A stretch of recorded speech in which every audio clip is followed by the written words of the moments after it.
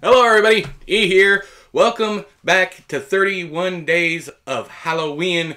Today we are reviewing You Love Me by Caroline Kepnes. I'm going to go ahead and set this up here.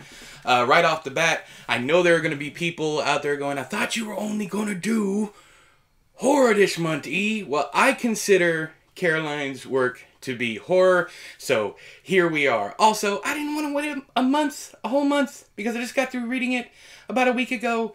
I didn't want to wait, so, anyways, but here we are talking about the third in the Joel Goldberg series, and for those of you who like to get in, get dirty, and get out, see my opinion, the TLDW, too long didn't watch crowd.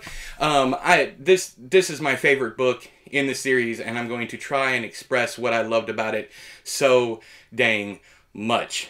First off, Jo is back. I had no idea where she was going to go with this book because the way the last one ended, I'm going to stay away from spoilers here. The way the last one ended, I had no idea how Jo was going to get out of that situation. And it is my one and only criticism.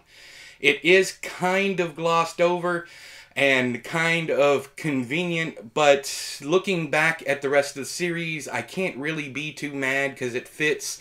Everything fits very well with the series, and I can't wait for the next one.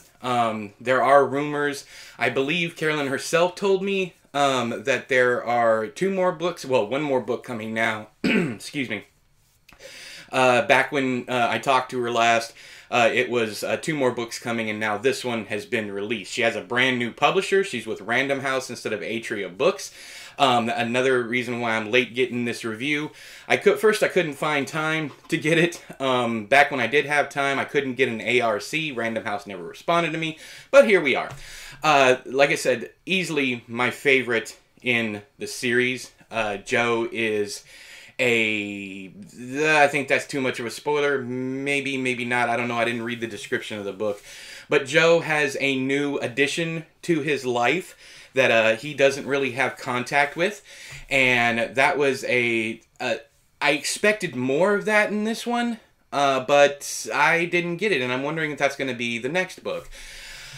The main focal point of the next book. Now, while this person is mentioned quite often throughout the book, it is not the main focal point. This time, Jo's obsessed with a woman named Mary Kay DeMarco, who is the wife of Phil DeMarco, the lead singer of the on-again, off-again band Sacrifill. He has a radio, there's a lot of puns with his name. He has a radio show called Fillin' the Blues. One thing I want to express here is, once again, Caroline Kepnes has a brand new stable of characters, and they are all so wonderfully fleshed out, and I love the way that she takes every single character, no matter how small, no matter if, big supporting characters, small supporting characters, every single one of them seem to get an arc in these books that are only 400 pages long. It's nuts. I don't know how she does it. It's fantastic to be able to fit in all that content and have everybody be important to the plot. It's just not something you see all the time. Of course, there are authors out there who do it. Stephen King is one of them. Stephen King is mentioned a lot in this book. So is Haruki Murakami. I will never, ever hear the name Murakami again without thinking of this book. She's completely changed my perception of that name. Once you read the book, you'll understand. But this one, Jo is trying to behave himself. But he gets in trouble anyways. He meets Mary Kay DeMarco, and there is sexual tension and everything, just like the first two books. But I think the horror of this one isn't Jo this time around. The horror of this one comes, first off, the ending is utterly devastating. It's definitely a horror novel in that aspect, because I don't believe that horror novels have happy endings. Not true horror novels. And this one just like the last two, they had unhappy endings. I don't think it's a spoiler here that this one is going to have an unhappy ending. It's just the par for the course at this point in time. I also found it interesting as a fan of the Netflix show. Also, I think it started on Lifetime, went to Netflix. I could be wrong about that. It might have been Netflix the whole time. But I'm interested that in season 2 of the series, there's a character that is in Hidden Bodies, book 2. But that character doesn't have a child.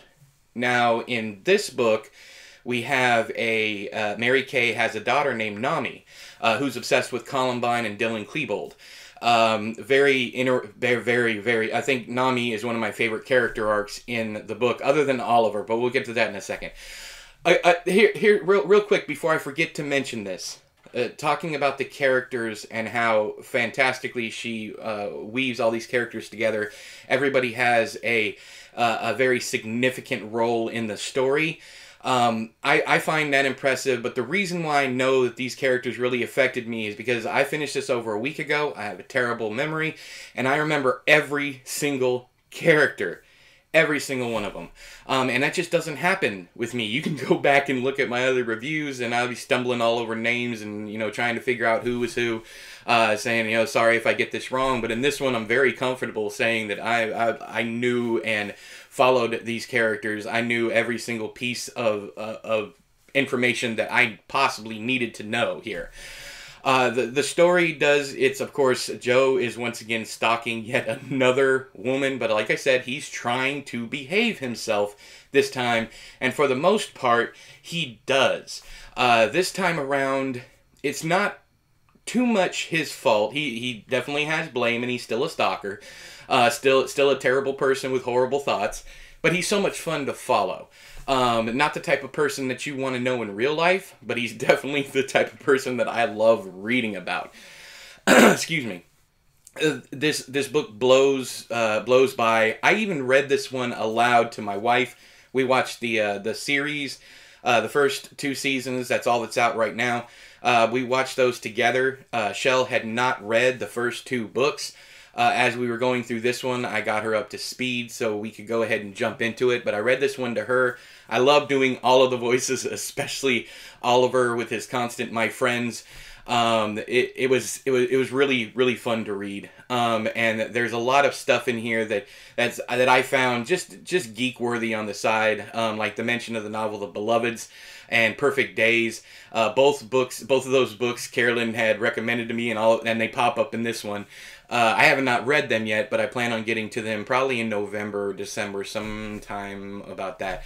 I'm super hyped for the next season. I have no idea what they're going to do, because the second season of the show does not end like Hidden Bodies, so I'm not sure how we are going to get this new line, or if it's even going to follow You Love Me. I don't know. It might branch away like Game of Thrones did, and Dexter, and all that stuff. Anywho, back to the book. What I love the most about the writing in this book is something that I hear complaints about. It is Joe's stream of consciousness, run-on sentences, ands instead of commas, just constant ands, and this, and that, and that, and even in the same sentence, the beginning thought, the beginning subject will not match the ending subject, and it's just the way Joe thinks. And the reason I like this so much is because in Providence, which isn't a Joe Goldberg book, the writing is similar, but it doesn't have Joe's stream of conscious feel to it. I love it when an author is able to latch onto a character's voice and stick with it so perfectly. Joe's sounded the same in my head from You to Hidden Bodies, now to You Love Me. I do have one complaint that Caroline didn't have any control over. The original title of Hidden Bodies was Love. So you had, the series would have been You and Love and You Love Me. I thought that would have been perfect, but it was changed shortly before publication to Hidden Bodies. It fits, but I think You Love and You Love Me would have been better than You, Hidden Bodies, and You Love Me. That's just my opinion. Anyways, back to the book again, to the content of the book. Mary Kay works at a library. in a place called Bainbridge. I'm not 100% sure, and I probably should have looked this up, if Bainbridge exists. It probably does, because Carolyn tends to work in places that actually exist. So in Bainbridge, which is like a Cedar Cove, or Cedar fucking Cove, as it's referred to in the book, after a cozy mystery series that I believe Joe liked and then got Mary Kay into, or maybe it was the other way around. A huge highlight in this book, as I expressed earlier, is Nami. That's Mary Kay's daughter. Nami is a fantastic character, and her character arc, where she ends up by the end of the book, is my favorite in the book. You also have characters, these little side characters that come into play, like Malanda, who's Mary Kay's best friend, and you have Shortus, or his real name is Seamus. I loved reading both of these characters out loud. They all have such unique personalities, and you will see some of your friends and family and people that you know, maybe people you even hate, in these people. None of them are all good or all bad. They're very dynamic characters. Some of them are very close to all evil. Some of them are very close to all good. But everybody has their own quirks and everything. The biggest twist of this book is what ends up happening with the Love Quinn storyline, which is kind of a cliffhanger ending from Hidden Bodies. The way that storyline is wrapped up, I was shell-shocked. I don't know how else to put it. I was hollering. I was screaming at the book. I couldn't believe that that Caroline did it, and she did it. So I was very impressed with where it went, because I thought I didn't think it was a nothing burger. I trusted the author enough to know that it would all. It was something was going to happen. Not that I knew what was going to happen, and I certainly didn't expect what did happen in the book. This is my highest possible recommendation, and I spoke to my wife in depth about this. You don't have to have read the first two books. If you want to start with You Love Me, you absolutely can. And then you can go back and read 1 and 2 as prequels. This one completely stands on its own, whereas I don't feel Hidden Bodies had a totally complete storyline, and I only realized that after reading this one, that it was a rather big cliffhanger. And throughout this book, it does wrap it up, it does tie everything together. But the first book was such a, not condensed, but such a encapsulated story, very tight story, with a very serious, poignant, heartbreaking ending. Hidden Bodies, it leaves you with a cliffhanger, and then this one, everything is wrapped up.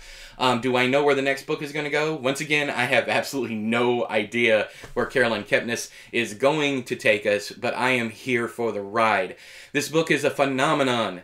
You just don't see the third book in the series that is better than the two books before it. I am astounded. I am in awe, and well done, Carolyn.